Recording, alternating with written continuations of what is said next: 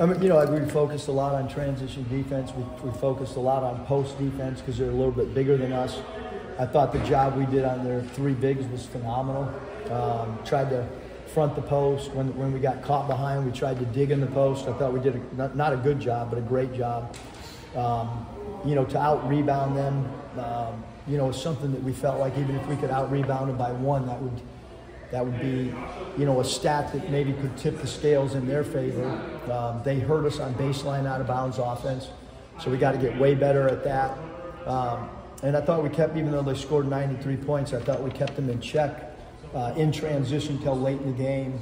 And then hard just started, dribble driving hard to the right hand. And we went small, and that opened up some dribble drive things. But we also, just tried to keep the game, where we had some type of lead. And then, they got 10 out of 13 guys returning, and then they add 2 great transfers. We're all new. We're still trying to figure out a lot of stuff. So I thought, to play in a close game like that's important for our growth. What did you tell them at halftime that allowed you guys to go on a 12-2 run in the second half? Just, that we needed to continue to try to get to the cup. I thought defensively, there was a stretch, late first half that we let our guard down a little bit.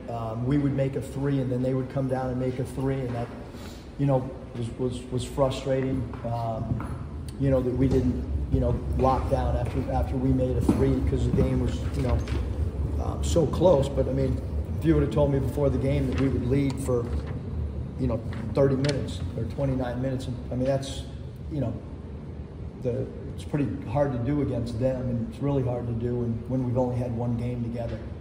You had a long stretch there where they didn't get any defensive stops.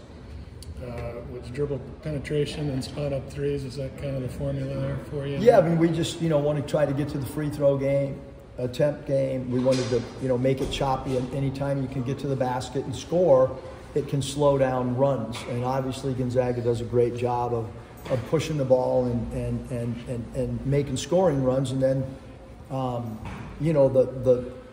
the thought of trying to get their bigs in foul trouble is the same thing we tried to do a couple years ago with Chet Holmgren. And although nobody, I didn't know it was going to happen, but the no foul out thing, all of a sudden, and because Ike fouled out, like, so did the other big. So, so for us, that was a little bit of what we, wanted to try to do. But, I mean, they're so well coached. He's a Hall of Fame coach. They execute so well. They play so fast, And then the thing that they do a great job is play fast and then back it out if you don't have something. There's not a lot of teams that can get the ball across half court in the first 6 seconds like they do, and then have the discipline if they don't score in transition to get into their ball screen motion. So, like I said, though, we got a lot of areas to get better at. I thought Gonzaga, that's the best I've ever seen a team execute in BOB since I've been coaching. I thought they cut hard. I thought they got to their spots really, well. But I thought our transition defense, like I said, was really good, even though we gave up, 93 points. And we played at the pace that we would like to play. I think it was 85 in game 1, and now, this game was close to 100. And we understand in the Big Ten it's going to be a lot more possession games and a slower pace, but we can only control when we have the ball. And I thought we played with pretty good pace for most of the game. It seems like you had different players carry you at different times. Nolan for a while in the first half, Williams down the stretch in the second half. Is that what you want to do, go to the hot hand, look for the hot hand? Yeah, well, Nolan is a matchup problem, and he's like a point forward. He's super unselfish, and, we're kind of letting him play in space and then play off of him. And he's a really important, piece to us. And then we ran some plays for T-Will because we thought that, with his experience and maybe matchup-wise that we could get him off some screens and some spot-ups. And he came up big for us. What was it like playing against one of your former players, and what's Gonzaga going to get with Caleb this season? Yeah, I mean, he's one of the best free throw attempt players in the country. He's explosive. He can score 12 points in a hurry. He's going to win games for you.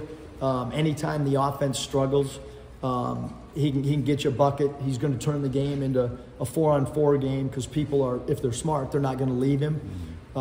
He's a competitor. You know, and he's, like I said, he's one of the most explosive scorers in the country. And he's a great foul shooter. Anything surprise you about what happened tonight from your team?